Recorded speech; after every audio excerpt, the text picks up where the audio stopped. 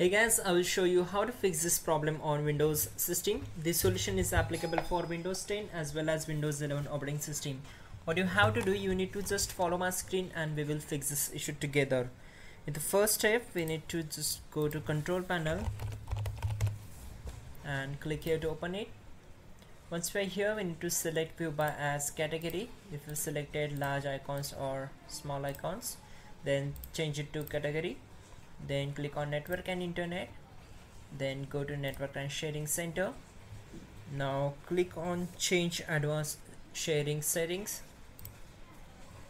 Once we are here, we need to turn on the network discovery option. Make sure you have to turn on this option and this one also. Once done, close the windows. Now go to services, open it.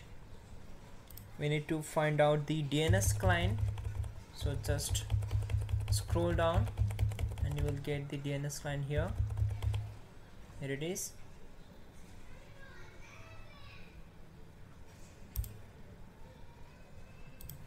Right click on it, select properties and make sure you have to set this automatic in the startup type.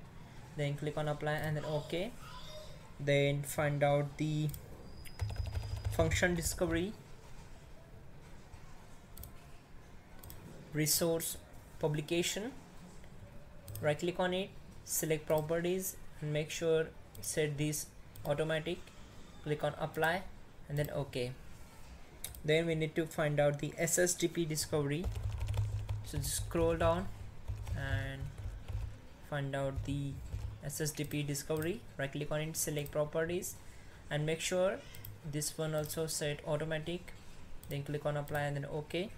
And the last one is UPnP device host. So here it is. Right click on it, select properties, set this automatic, click on apply and then OK. And the last method is just go to search bar, type your Windows Defender firewall, click here to open it.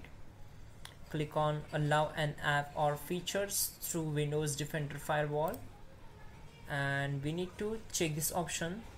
That one is the cast to device functionality. Check this one and click on apply and then OK.